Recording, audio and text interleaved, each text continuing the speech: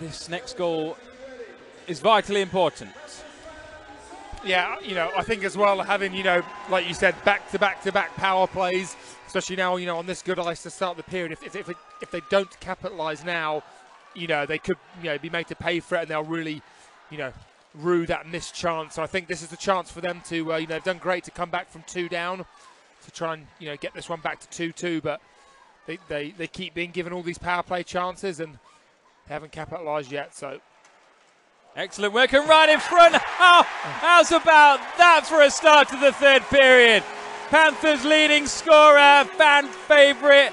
Got an A on his shirt and he's got the puck in the net. It's 3-2 Panthers. Yeah, and just a slow start by the Devils, and the Panthers capitalise. And the guy you want the puck to fall to, Ollie Betteridge in the slot. It's just the hard work here by Ollie and Matthew going as a pair, causing disruption. And the puck bobbles out to Ollie Betteridge, and he wastes no time ripping that one over the glove of Carruth. You see here, Myers on the forecheck, Betteridge on the forecheck, and it falls to Ollie, and he shoots that one straight away. Short-handed goal for the Panthers. It's the 5th of the season for Ollie Betteridge.